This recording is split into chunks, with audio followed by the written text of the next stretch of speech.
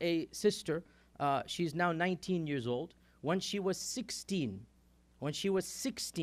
she wrote an email to this group of brothers who have a page on Facebook which is in Hebrew, Dawah to Islam. She was 16 years old and she says, I have decided to convert to Islam. And the group emailed back, look, we can't do anything.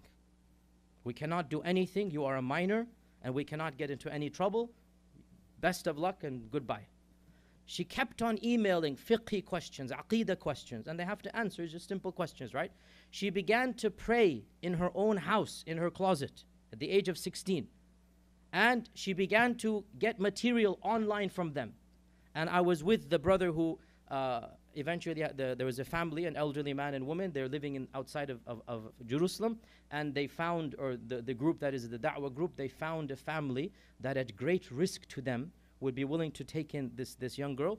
This young girl, the night she turned 18, because they said we can't do anything legally, we don't want any trouble. The night she turned 18, she packed her bags, went to a phone booth, called the brother and said, I'm standing here, you told me when I'm 18 it would be legal, I'm 18, come pick me up.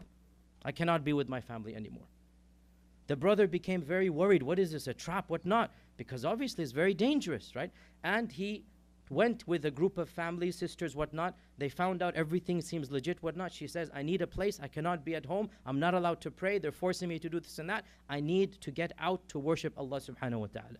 They made a few phone calls, a family agreed with great risk to them to take this young lady in, and she's now learning Arabic, memorizing Quran. Now listen, in that country when you're 18, do you know what you have to do? You have to go to the military and army, okay? And her papers came.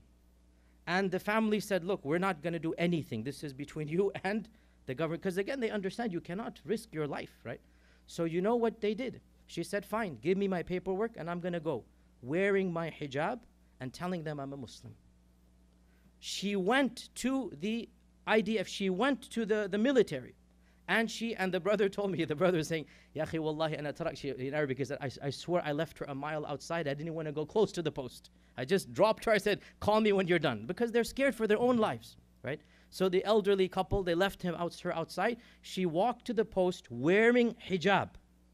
She handed the papers of the conscription, and she goes, by the way, I'm a Muslim, so you should know that before you do anything else.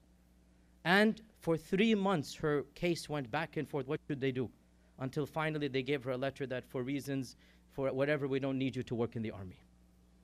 But the courage she must have had to walk in and to be who she is. And now she's memorizing the Quran, learning Arabic. Her Arabic was better than her English when she's talking to me.